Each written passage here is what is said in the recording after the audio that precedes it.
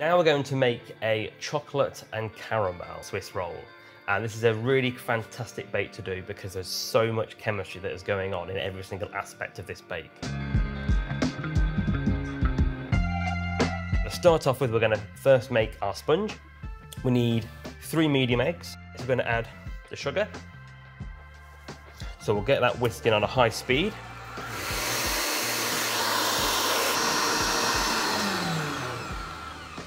So that's nice dripping consistency, so you can see that just falling away and it's leaving a trail. And what we've done in this process is we've used the mechanical force of whisking, and that has opened up, relaxed, denatured the proteins that's in our egg white.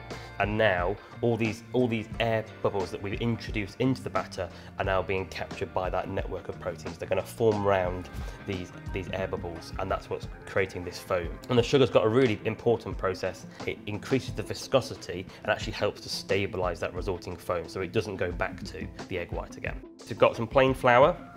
We've got some cocoa powder, and we've also got here some baking powder. So the baking powder has got in it bicarbonate of soda. That bicarbonate of soda, when it goes into the heat of the oven, will break down, also release some CO2 bubbles, and that's going to help give us a great rise to the sponge.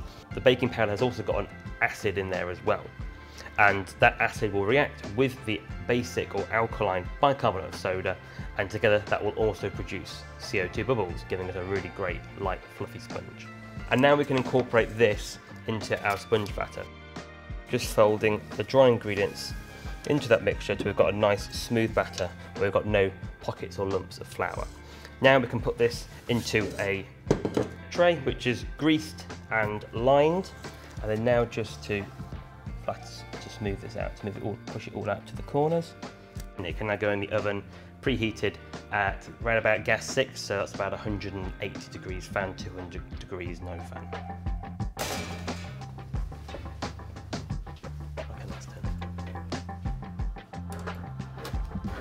So what we're going to do, I'm going to leave the sponge now just to cool for a couple of minutes, just whilst I dust this baking parchment with some cocoa powder.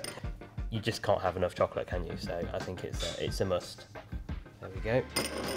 And now for the messy bit, where I'm going to flip this over and send a cocoa powder dust cloud towards everybody. Perfect. Now we can peel back our parchment.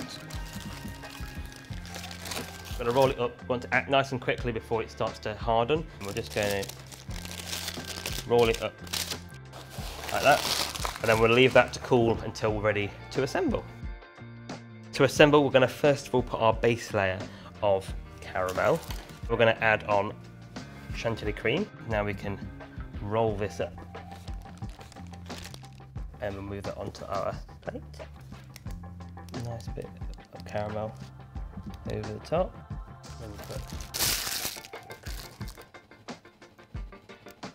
And we're just going to finish that off with just a few shards just on top. That looks really nice from that side actually, doesn't it?